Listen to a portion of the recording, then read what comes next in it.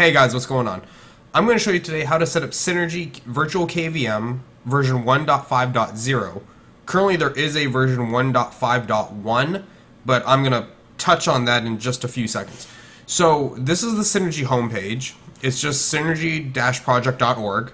It is an open source project, but as of 1.5.1, you now have to pay $5 for it. It used to be free, now it's not. Not much I can do for you there, but it's $5 and it is a very, very good piece of software. So, touching on that then, that's it. Pay $5, get your KVM. So, closing this down, this is what you're going to see. Now, when you first set it up, you're going to get this window. This is the Synergy Wizard. So, you're going to click Next. You won't really have this option now, I think, because you're going to have to pay for the premium. But I didn't do it, so I got mine for free. Next, you're going to set up a server. Now, the server is the one that's going to have the keyboard and the mouse attached to it. So, the computer I'm doing this on right now is my server. So, I'm going to click Server, click Next. You can enable encryption. This will just prompt you for a password. I didn't need to, and that's it then. So, this will be the window you get. Now, as you saw, I just clicked cancel because I already have this set up, so I'm not going to bother redoing it over again. Now, you're going to want to click the server box, and you're going to see these IPs here. You're going to use the internal static IP, or the internal IP, and just click configure interactively, and you're going to click configure server, and this will bring up this grid. And now with this grid, how you add your remote PC, the one you're going to act as the client, you're going to drag this window here. It's going to bring down this. You'll click it, assign it the name. Make sure you give it the name of the actual PC that you're trying to KVM with. So as you can see here, a Reef PC is my main computer. A Reef Stream PC is going to be the the one controlled by the KVM. There we go. Okay, and that's all you're going to have to do for this. Don't really touch any of the other settings because you just don't want to mess with it.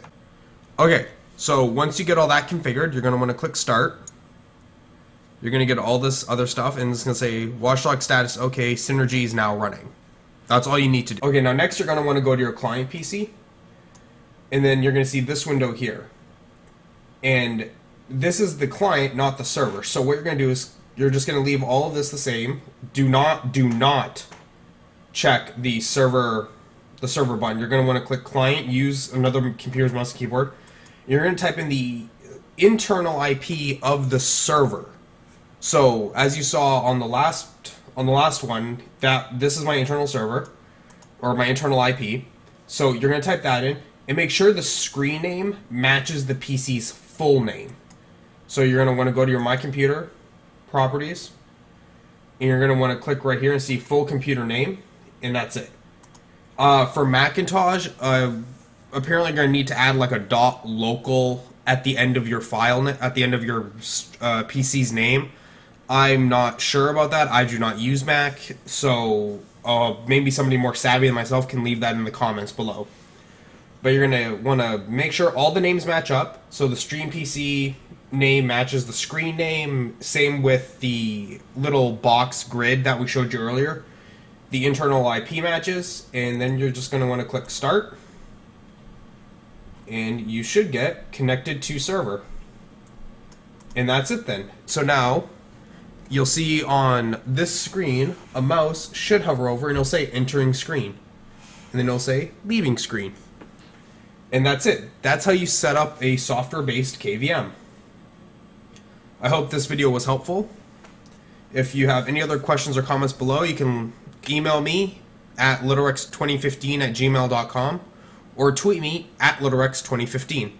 Until the next time, I'll see you guys later. Bye.